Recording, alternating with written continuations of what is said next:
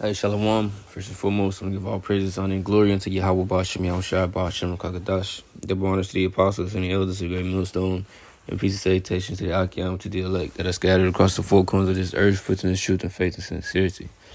I'm Shema Allah from the GMS Youth Camp, and this lesson is going to be titled Ancient Hatred. I was just watching a brother video in our camp, Lamar Moth, right? And he was basically going into the hatred of Esau for us. And, that inspired me to do this lesson. You see, because as he was going through the definitions of the word perpetual, see, which I will read in Ezekiel 35:5, I seen something, right, that made me want to do this lesson. So, let's just get started in Ezekiel 35, verse 5. It says, because thou hast had a perpetual hatred and has shed the blood of the children of Israel. Right? So this is going into who? This is going into Esau Edom. Right? Because when you go up here, Ezekiel 35:1, moreover, the word of Yahweh came unto me, saying, Son of man, set thy face against Mount Seir. And we know that Esau, Edom, go to the book of Genesis 36, right? Like the brother, he went into that.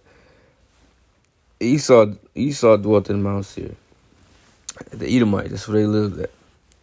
Right? And they have shed the blood of the children of Israel by force of the sword. You see, the Israelites are the Negroes, Latinos, and the Native Americans. And we know the history that he have done unto us, right? The hatred that he have showed unto us throughout history. It says, this word perpetual is the word I want to get. Right? Strong's H5769, right? Ilum. And when you go into it, right, it says long duration and antiquity, future, I don't even know how to say that, futurity, forever, ever, everlasting, evermore, perpetual, old, ancient, world. See, ancient time, long time, forever, always, continuous existence, perpetual, everlasting, indefinite, or unending future, eternity. Right? And then once you go into the strong definition right here, you go through here at the bottom where it says beginning of the world. It says always up here too. So this man has always had this hatred from the beginning. You see? And what happened at the beginning? Cain slew Abel. That same spirit that was in Cain is the same spirit that's in Esau Edom, so-called Caucasians. You see? This hatred has been in him. You see, the Most High created him to be this way, to be the wicked. You see? The so-called Caucasian, so-called white man, right, which is biblical nationality, is Esau. You are the Edomites. This thing have been implanted in them, and our people don't understand that, man. That no amount of marching, crying, or pleading, or begging, right? But hey, this man, wants to see you destroyed. It ain't no change in his mind. This is in him. This man know the history. This man know about the blessing of Jacob and how he got it and how Esau gave up his birthright. This man know that. So, that hatred is going to be there. This is Genesis 4:1. And Adam knew Eve, his wife, and she conceived and bare Cain. And said, I have gotten a man from Yahweh. And she again bare his brother Abel. And Abel was a keeper of sheep, but Cain was a tiller of the ground. And in the process of time it came to pass that Cain brought of the fruit of the ground an offering unto Yahweh, and Abel he brought of the firstling of his flock and of the fat thereof. And Yahweh had respect unto Abel and to his offering, but unto Cain and to his offering he had not respect. And Cain was very wroth, and his countenance fell. So he had respect unto Abel's offering. Because when you go back the serpent, right, which was the same spirit that's in Cain. The serpent caused Adam and Eve to fall. Right? He went to Eve, and Eve went to Adam with the poison of that serpent, of the things that he, the serpent, which was a man, was telling Eve. And from that part on, we fell. Right? That was basically the beginning of sin. Disobeying, right, the Most High. Right? Doing something that he said don't do. And for sin requires a blood sacrifice, an animal sacrifice. You see, which Cain offering fruit, right? That's part of the law. You see, we got high holy days, the feast of the first fruits, right? When you supposed to offer the first, right, of the fruits of the ground. You see, but for sin requires blood sacrifice. In the book of Leviticus, I believe that's 17 and 11. That the blood makes an atonement for the soul.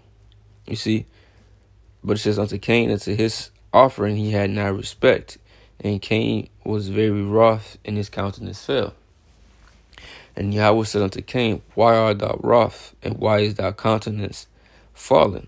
If thou doest well, shalt thou not be accepted, and if thou doest not well, sin lieth at the door, and unto thee shall be his desire, and thou shalt rule over him. And Cain talked with Abel his brother, and it came to pass, when they were in the field, that Cain rose up against Abel his brother, and slew him.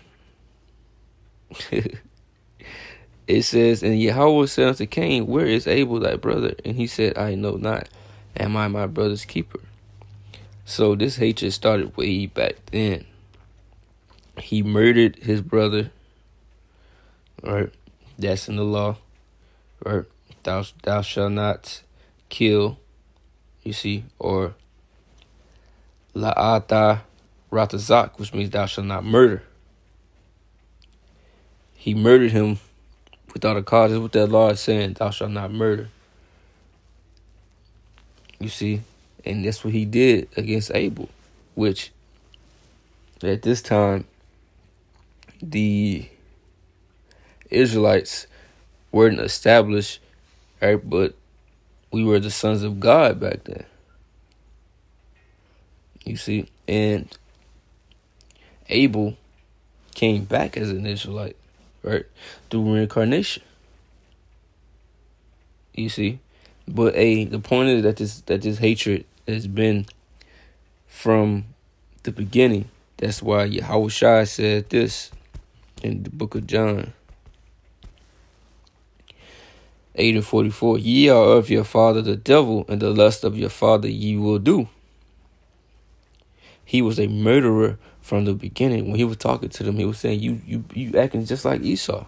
And you gonna do and be into the things that he into. You being just like him, because he the wicked.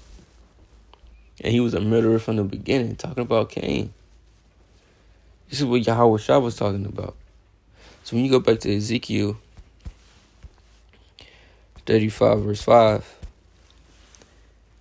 it says that, go back to the word Petrol, he said that he was a murderer from the beginning. Strong's H5769, Ilum. Go back to the Strong's definition. It says, beginning of the world. All right? He was a murderer. He said he was a murderer from the beginning. With Cain. You see? And the scripture also say, if you hate your brother, right? It was talking about, us and his truth. Right? But it said, if you hate your brother, you're a murderer. Right? So this man is just a murderer all around. And Esau is our actual brother. But he broke that covenant from the things that he have done unto us. He broke that brotherly covenant. And the Most High speaks about that in the book of Obadiah. You see? Hey, but this is Ezekiel 35:11. Therefore, as I live, said Yahweh, I will do even according to thine anger, and according to thine envy, which thou hast used out of thy hatred against them, and I will make myself known among them when I have judged thee. So the Most High is going to that same hatred that he been having, that's never going anywhere. Hey, because Esau, he going to have this hatred against the Israelites as long as he exists. As long as he exists, this hatred is going to be in him. That's why extermination is his final destination.